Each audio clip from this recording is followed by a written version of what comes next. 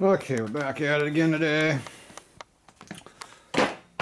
Alright, I'm going to work on this front fork. I got to turn these down to make it work here for my bike. So that's the plan for today.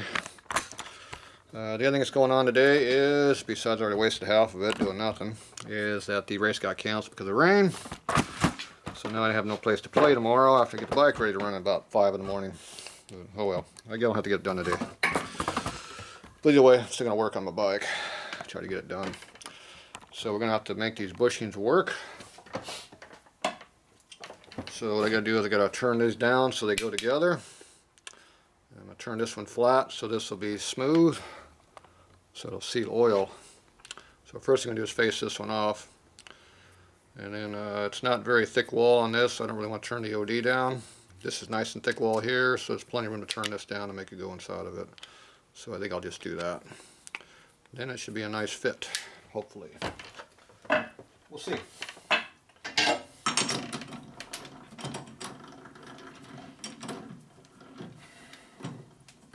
Now, this is out of a 77 to 84 or 83 white glide. And this is the stock panhead stuff here, shovelhead. So this is how you do your conversion kit between the tires. So we got 3 generation fork we're mixing here. That's what we're doing.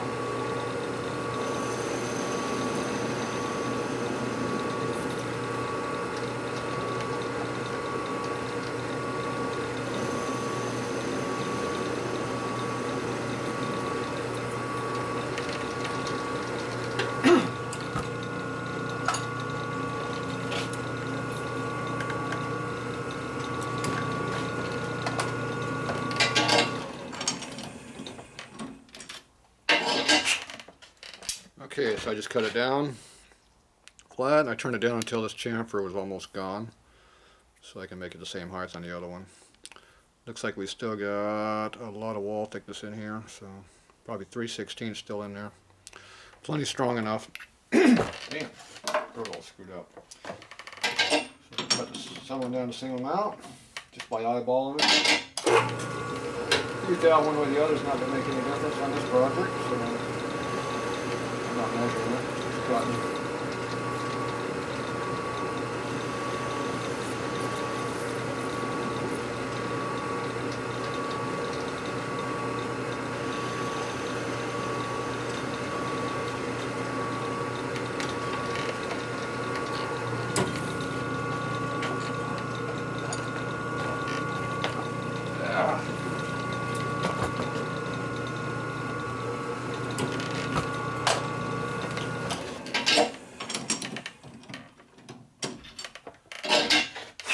Alright, there's the other one.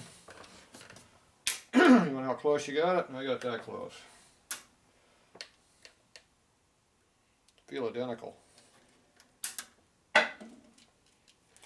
That's cheap man caliper. This is real caliper. Alright, we're at 652. 650. So I cut it within 2 thou by eyeball. There you go. Close enough. Doesn't really matter anyway. Okay, so now this does matter. We have to chuck this up here straight so I can bore this out with a boring bar in here. So this here's a boring bar right here. Goes in like that. So we're going to have to dial this in with a dial indicator, get it straight so I can cut it. We have very little holding power here, which is not good for holding. So that's going to be kind of semi-dangerous. Good chance we can wad this out. Very good chance of that. So we'll take it easy.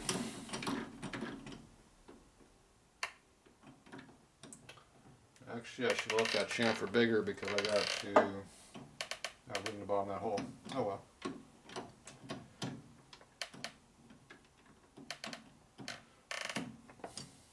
Okay, so my vice jaws have big enough grooves in them that it was able to grab a hold of it.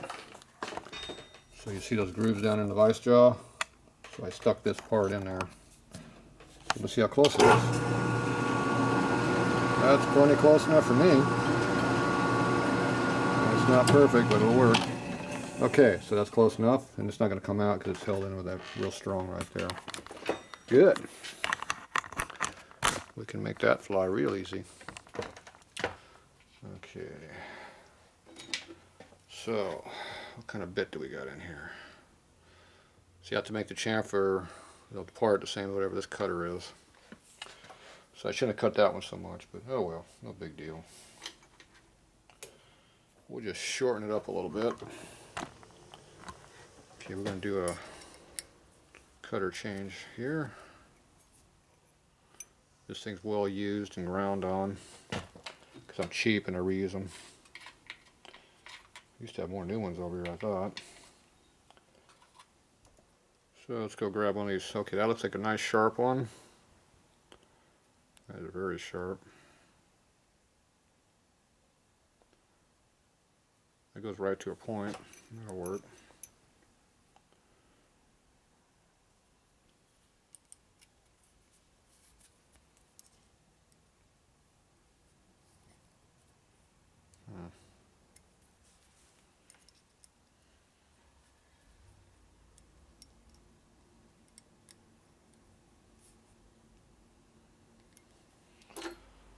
All right.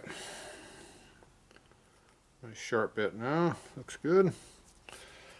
Where'd my wrench go?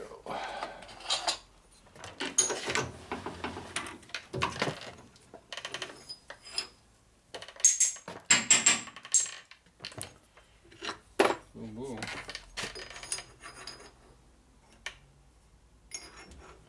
I'll go 2 of these.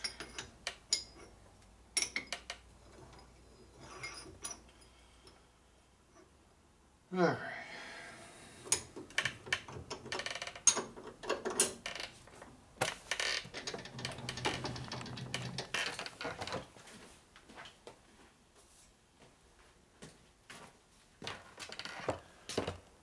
We're setting up our bit over here.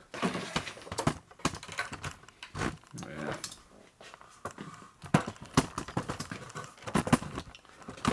It's hard to lay this where anybody can see what's happening. So we got to center this into here.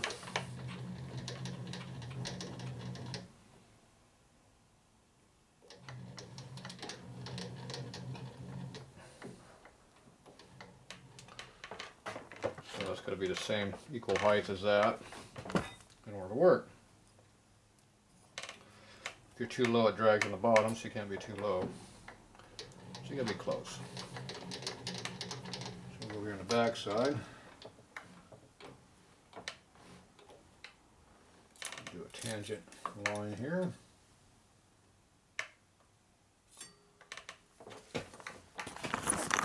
You see where the blade is way at an angle. Stuck in there right now.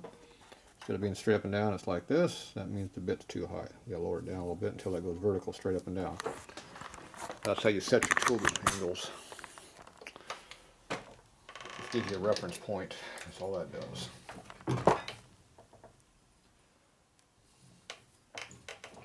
So, I'll go over here where I can see better for myself. And it's pretty close now. Put it back in there.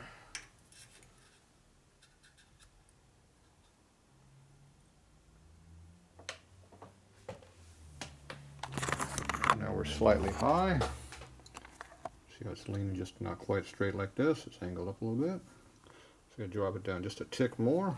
And we'll be good. That's how you do this stuff.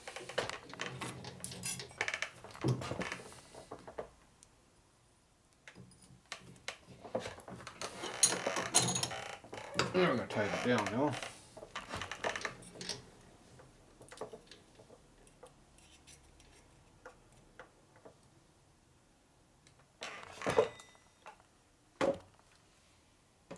Better. Still a little bit high. Gotta make sure it doesn't drag on the bottom though. Dragging is bad. Yeah, it's about as close as I can get. It's on the verge of dragging inside the hole, so I gotta run just a tick up. So see see what happens is the cutter will dig under here the bit inside the hole because it's not relieved enough under it.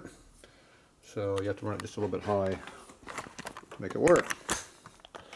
It'll still cut just fine as long as it's not dragging. If it's dragging, it won't cut for squat.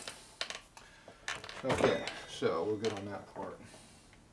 So put this on a number we can live with.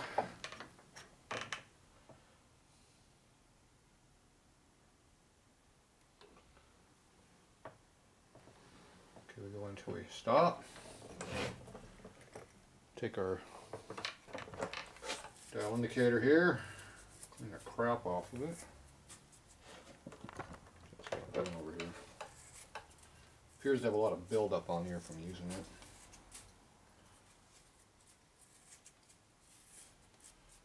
It's got a magnet, so it tends to collect steel for some reason. Okay, laid it on ways down here.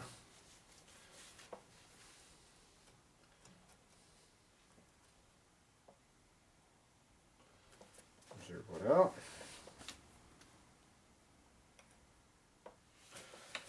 Okay. So we got this zeroed out now over here. Right there. So we got to turn it on and see where it actually contacts on the inside. Make sure it rotates, it does. And we feed it until we hear it hit. Right there it's kind of hitting. The zero's actually right there.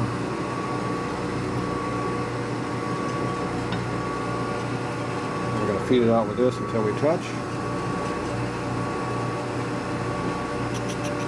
Right there it's just starting to hit. There's a couple thou right there. See if our zero's the same spot.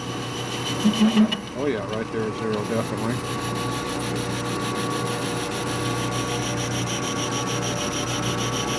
Slightly out of whack here. See how it's bouncing around a little bit.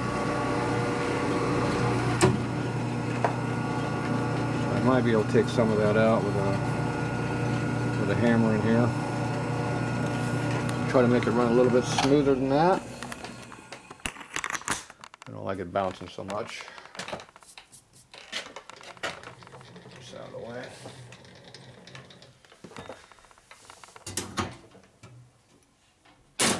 Doesn't really matter, but I'm just picky.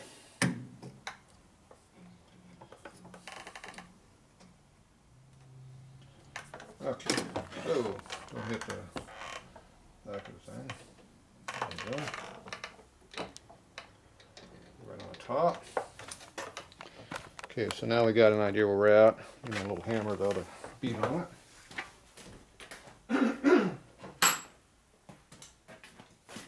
One of these. Okay. High goes up. So that means low goes the other way. So right now we are only 4 thou out. Looks like it's more than that. So if I go right over here to the lowest spot, tap on a little bit, you gotta get the indicator off so not to bang the indicator.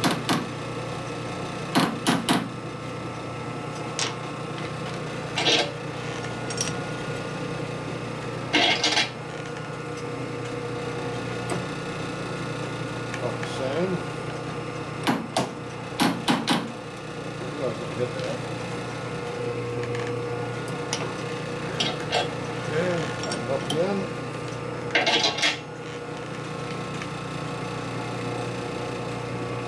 Now we got 1 thou of movement. I don't know if you can see that or not. So come over here. We got 1 thou of movement now. That's pretty good. Okay, I can live with that. Now hopefully the inside is a lot more even now. Get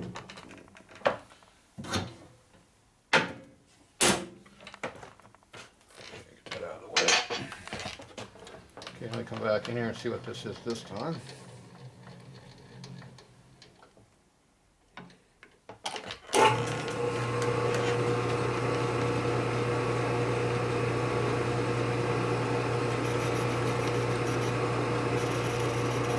closer this time. Check for 0.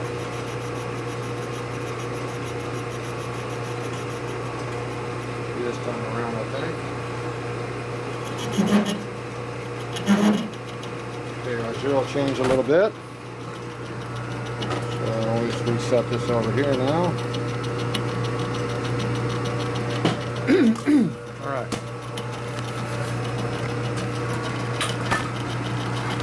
Now we just go ahead and do a little cutting here.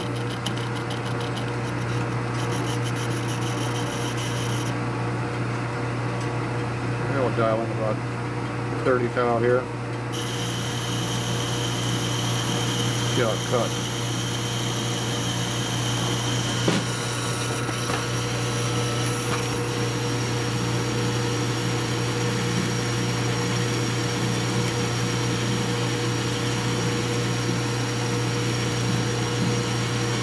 Chips are hot. Chips are landing on my hand. Do one more turn.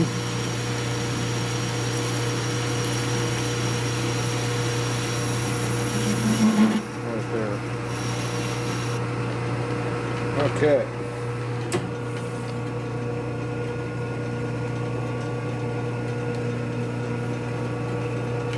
One thing I didn't do is I need to make sure that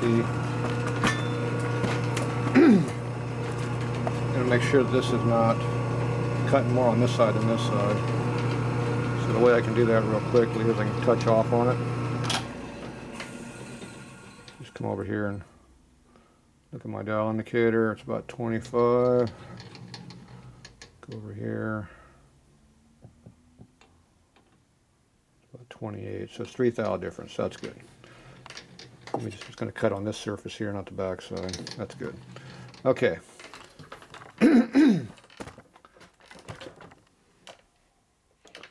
I go about that far. So I'm going to measure, see what the diameter of the hole is over here.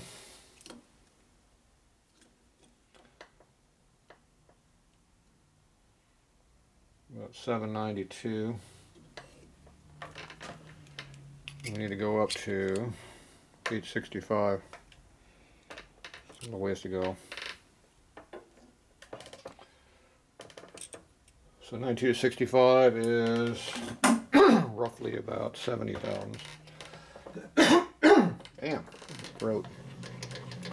I need to remember what number I had set over here, so I'm not sure what I'm at right now. That's easy enough to reset it, find out.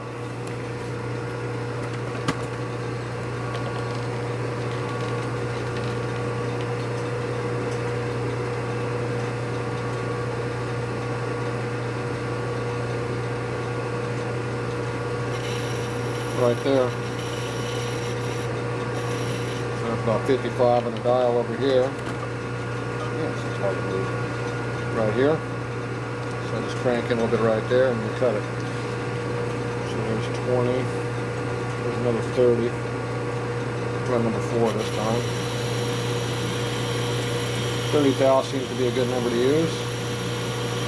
I'm hand feeding this because I don't want to be under power.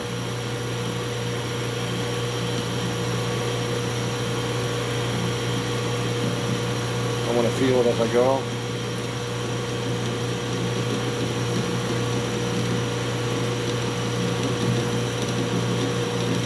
Chips are in there wadding up on everything.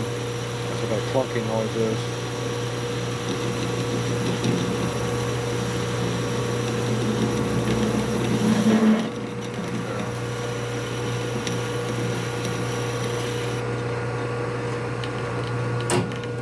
It's actually hitting up inside of here a little bit.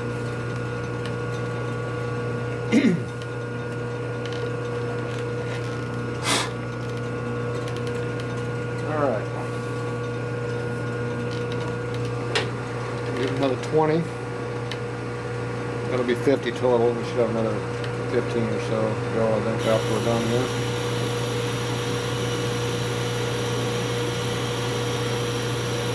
It's a lighter cut, so we shouldn't get so much chunking in there. And chips.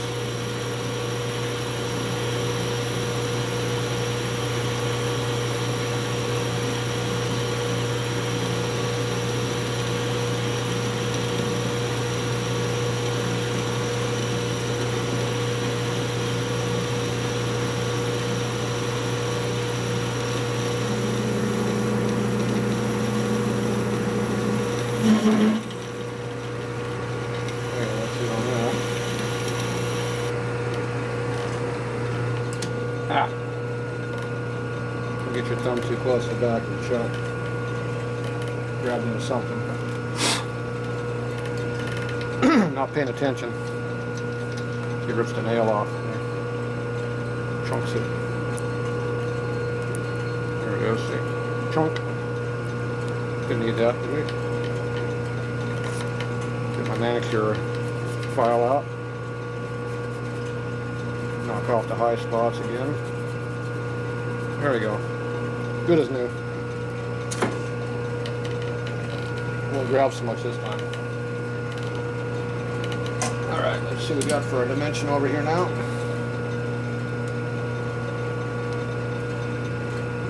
And we're around 40, 41. We had to be what, 65 or something? 65. We got 24, 25 now to go.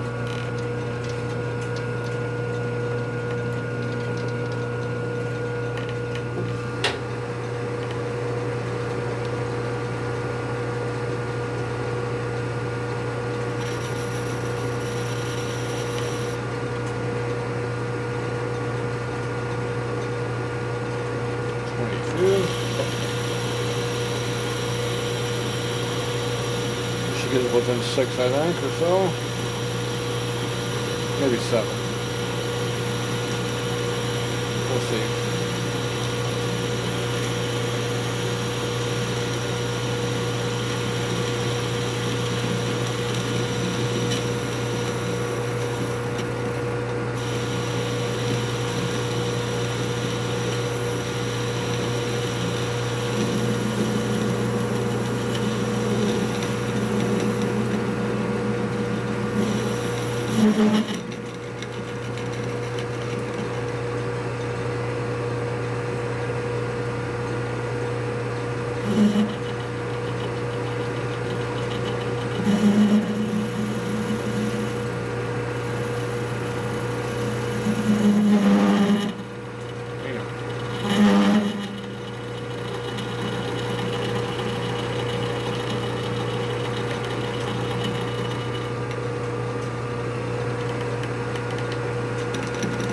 Close.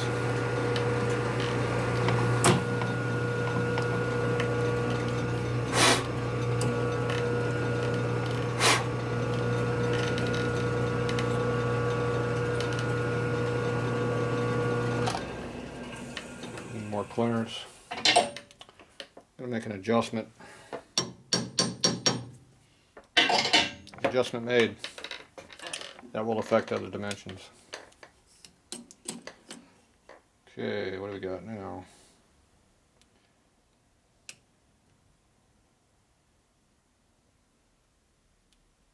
$595.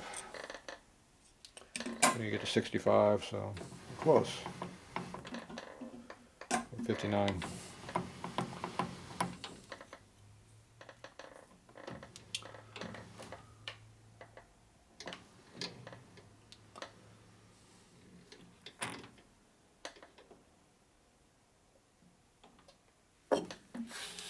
Set up our 0 again.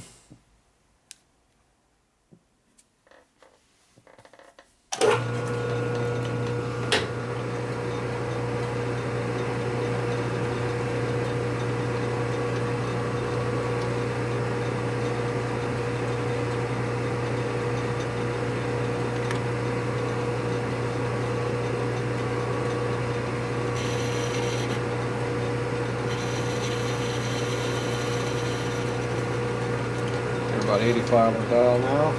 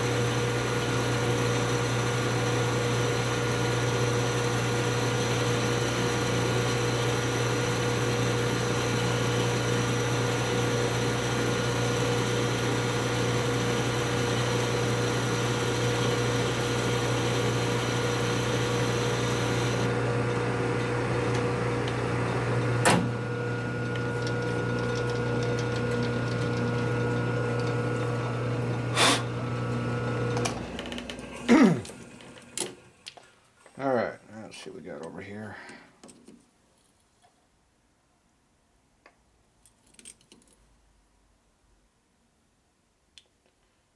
63, 63.5. So I got about 1.5 thou press right now on this thing. Yep, about 1.5 thou press fit right now. So you should be able to stuff that thing in there pretty easily, but I don't want to be that much of a press fit. So I'll come back and give it one more light cut. I can hold it in there with Loctite too. I don't have to have a press fit on it.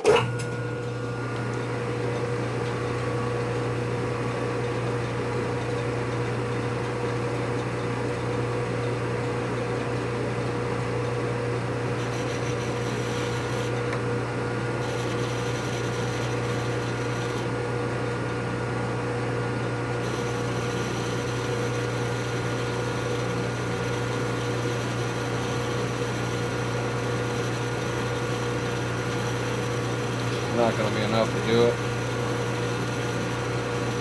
Pretty close.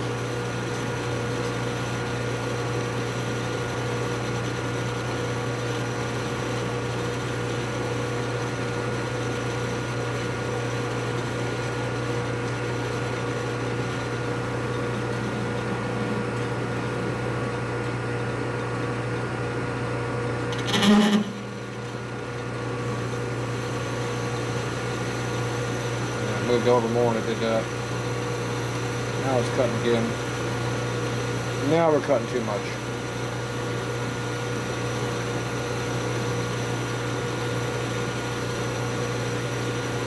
Oh, that's a big cut.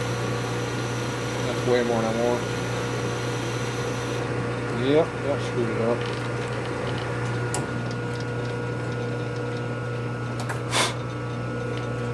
It's falling there now. Nope, didn't screw up yet. It's trying to go in. Be a nice press fit though. Okay, I didn't screw up. Right on the money.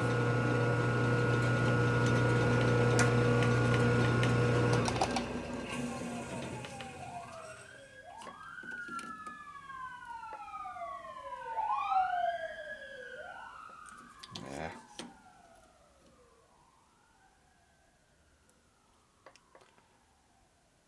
66 is what it says.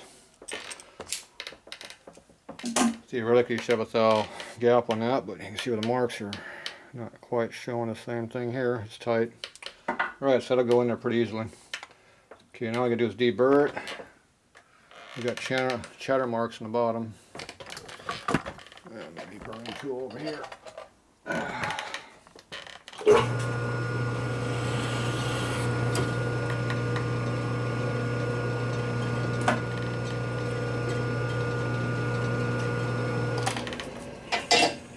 Okay, we're going to call that one done.